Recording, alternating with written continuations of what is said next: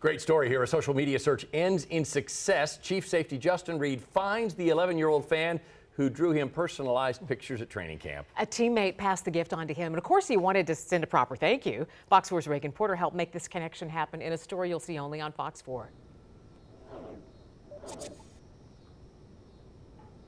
That's right. Cade Nichols met Justin Reid here at Arrowhead last year. Since then, it's been Cade's dream to draw him a picture and get it in Reid's hands.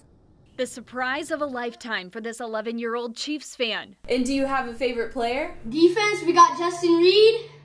Well, I have somebody special here that wants to meet you. Cade, what's going on, man?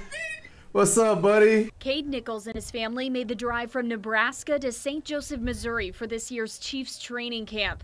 He wanted to give these drawings to Chiefs safety Justin Reid, his favorite player. Give that to Justin, please! Defensive tackle Matt Dickerson made it happen. Reid threw a Hail Mary and tweeted this, looking for the 11-year-old artist. And all of a sudden, here it was on his Twitter, and I said, Cade, you're never going to believe this. Cade's mom, Janice, helped complete the pass as a complete surprise to Cade. That's the guy I drew, and he is my idol. And I'm talking to him on FaceTime. So my little brain is just like blown up right now. Reid and the Chiefs also shipped Cade a package ready to open. Can you show us what you got? We got game-worn Super Bowl LVI cleats. Yeah. Yes, sir. The cleats have Reid's signature on the side and a special note to Cade. I wanted to do something special for you, man, because it was special what you did for me. Thank you so much. Absolutely, King. Cade has also drawn Patrick Mahomes and Travis Kelce. Reid holds a special place in his heart after they met at Cade's first Chiefs game last year. I started practicing safety ever since I met you. You did?